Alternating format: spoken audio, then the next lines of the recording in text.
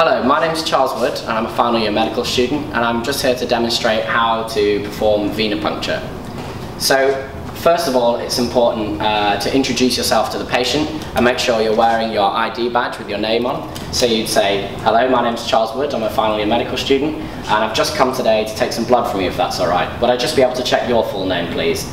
And the patient can reply with their full name, and you can also check this against their name band. So we can see here we've got Claudia Roberts. Also just check the date of birth and make sure there aren't any allergies to any medications at all.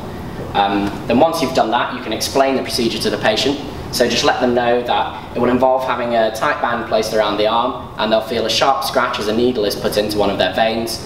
You'll then take some blood, remove the needle and put a dressing on. And then it might be quite uncomfortable, but it shouldn't be painful at all. And if it is, they should let you know and you can stop whatever it is that you're doing. And then once you've done that, just ask if it's all right for you to speak aloud to your colleague as you go if you're being supervised, and then tell them that you're going to gather some equipment. So the equipment you'll want, you need a tray, hopefully as sterile as possible. You'll also need a tourniquet to apply. You'll need a pair of gloves to put on and some alcohol wipes to clean the area that you're going to be taking blood from. You'll then want a Vacutainer needle, a Vacutainer holder, and your 3 Vacutainers in this case. We're going to be taking 3. And the order that you take these in is very important.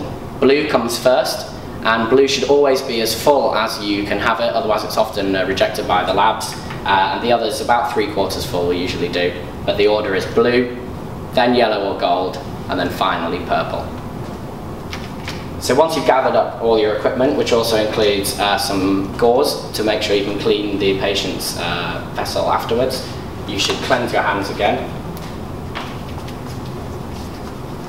and you should put on some gloves.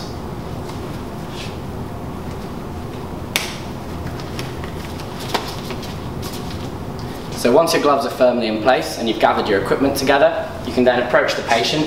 Just make sure that they're still alright for you to go ahead with the procedure and they understand what's about to happen, as you explained before.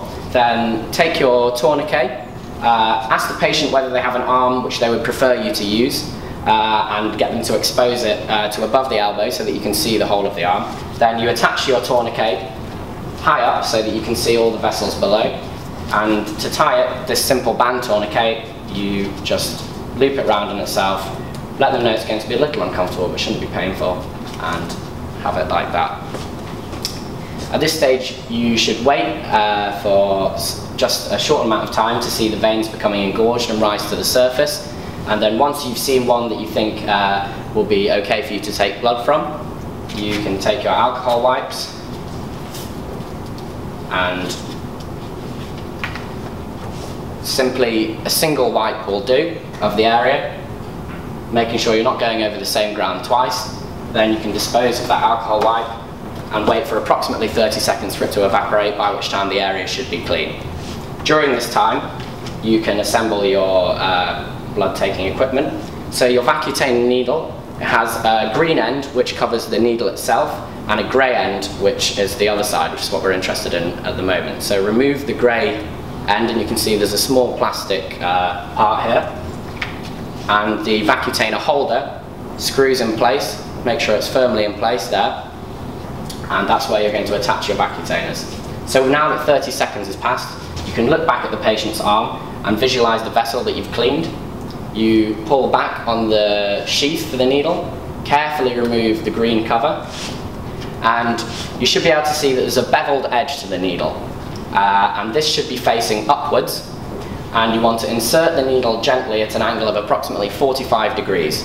So you just say to the patient, I'm going to take some blood now. You'll feel a sharp scratch, and taking the needle at 45 degrees, beveled edge up, on the area that you've cleaned, you just insert the needle. Then once that's in place, just stabilize the Vacutainer holder, take your blue Vacutainer first, and attach that by pushing it on, and as you can see, it fills with blood. And it's very important, as I mentioned before, that the blue be filled completely to the top. So now that it is, you remove that, take your yellow or gold and attach that, and again fill it with blood.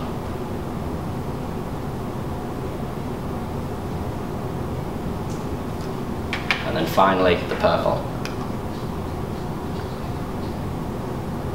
And while you're doing this, it's important to occasionally just look up at the patient and make sure they're comfortable and not showing any signs of distress. So now that you've taken the blood that you need, you can remove the tourniquet, take your gauze to cover the area, and then applying pressure with the gauze, gently remove the needle. At this point, you can put the needle cap into place just by clicking it like that, which makes it safe and easy to dispose of, and then place that into the sharp spin. So just apply some pressure to the gauze now. You can even get the patient, if they're feeling okay, to hold it down for you while you get some tape to secure it into place. Make sure they're feeling comfortable and don't have any questions for you about the procedure, and then just gather up your equipment, making sure that your vacutainers are properly labelled with the patient's information and your name and the time. And again, you can check this against the patient's band, and these can be properly filed.